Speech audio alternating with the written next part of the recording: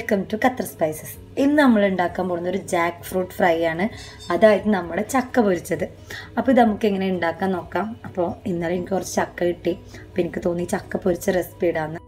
അപ്പോൾ നമുക്ക് ഇനി ഇതിലേക്ക് ഒരു ബാറ്റർ റെഡിയാക്കി എടുക്കണം. ഞാനിവിടെ 3 പൊടികൾ എടുക്കുന്നുണ്ട്. മൈദപ്പൊടി, അരിപ്പൊടി, അതുപോലെ ഗോതമ്പ് പൊടി.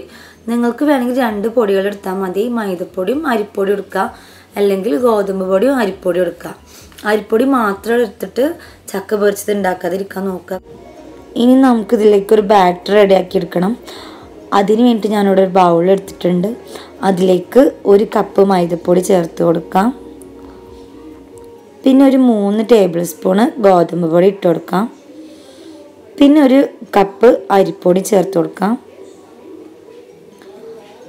പിന്നെ ഒരു നുള്ള് സോഡാപ്പൊടി ചേർത്ത് കൊടുക്കുക. ഇത് ആവശ്യമുണ്ടെങ്കിൽ ചേർത്താൽ മതി, ഓപ്ഷണലാണ്. ഇതിലേക്ക് ഒരു 1/4 ടീസ്പൂൺ ഉപ്പിട്ട് കൊടുക്കാം. പിന്നെ ഒരു 3 ടേബിൾ സ്പൂണ് പഞ്ചസാര ഇട്ട് കൊടുക്കാം. നിങ്ങളെ മധുരത്തിനനുസരിച്ച് കൂട്ടുകയോ കുറയ്ക്കുകയോ ചെയ്യാം. ഇനി ഇതിലേക്ക് ഒരു 1/4 ടീസ്പൂൺ മഞ്ഞൾപ്പൊടി ചേർത്ത് കൊടുക്കാം. പിന്നെ ഒരു 2 ടീസ്പൂൺ തേങ്ങ ചേർത്ത് കൊടുക്കുന്നുണ്ട്. ഇനി ഇതൊന്ന് നന്നായി കുഴച്ചെടുക്കണം.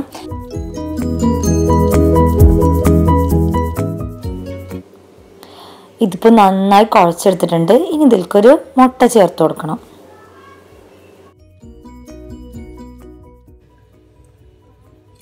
ഇനി ഇത് ഒന്നും കൂടി നന്നായി കുഴച്ചെടുക്കണം. ഇതിപ്പോൾ നന്നായി കുഴച്ചെടുത്തിട്ടുണ്ട്. എല്ലാം നന്നായി മിക്സായി വന്നിട്ടുണ്ട്. ഈ ഒരു കൺസിസ്റ്റൻസിയിൽ വേണം മാവ് എടുക്കാൻ, ഒരുപാട് ലൂസായി പോകരുത്. ഇനി നമുക്കിതൊരു 15 മിനിറ്റ് റെസ്റ്റ് ചെയ്യാൻ വെക്കാം. ഇപ്പോൾ 15 മിനിറ്റ് കഴിഞ്ഞു. മാവ് നല്ല സെറ്റായി വന്നിട്ടുണ്ട്. ഇനി നമുക്കിത് പൊരിച്ചെടുക്കാം. ഇനി ഇതിലേക്ക് പൊരിക്കാൻ ആവശ്യമായ ഓയിൽ ഒഴിച്ചു കൊടുക്കാം. ഞാൻ ഇവിടെ സൺഫ്ലവർ ഓയിലാണ് എടുത്തിട്ടുള്ളത്. ഓയിൽ ചൂടായി വന്നിട്ടുണ്ട്. ഇനി നമുക്കിത് പൊരിച്ചെടുക്കാം.